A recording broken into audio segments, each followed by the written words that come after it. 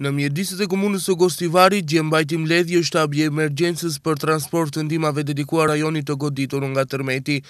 Mbledhje në cilësinë e kryetarit të shtabit të emergjencës se udhëhoqi kryetari i komunës së Gostivarit, Mban, i cili u shpreh falënderim anëtarëve për angazhimin e tyre për mbarvajtjen e aktiviteteve, si dhe u përsolli mirënjohjet e qytetarëve të Durrësit dhe Thumanës, si dhe autoriteteve shqiptare për ndihmën ofruar që i adresuan atij gjatë vizitës në rajonin e goditur nga tërmetet.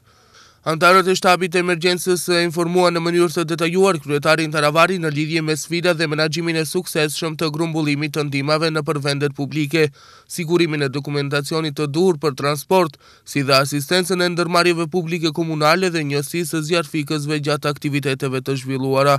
U soll vendim që shtabi i emergjencës të vazhdojë të jetë aktiv përderisa do të ketë nevojë për këtë.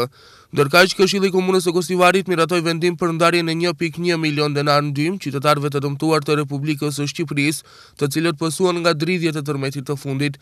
Vendimi për ndarjen e këtyre mjeteve një zëri u votua nga të gjithë këshilltarët komunal në seancën e jashtëzakonshme të Këshillit të Komunës së Gostivarit. Komuna e Gostivarit, në shenjë solidarizimi me qytetarët e rajoneve të prekura nga tërmeti në Shqipërinë fqinje, organizoi aksion humanitar për mbledhjen e ndihmave materiale. Mes tjerash nga komuna e Gostivarit, një ekip i zjarfikësve u dërgua për ndihmë në Durrës dhe rrethin, me çka u dërguan edhe 300 batanie. Në shenjë ngushëllimi me tragjedinë e cila ndodhi si shkak i fatkeqësisë, flamujt në Gostivar u lëshuan në gjysmështisë dhe u shpallën 3 ditë zije.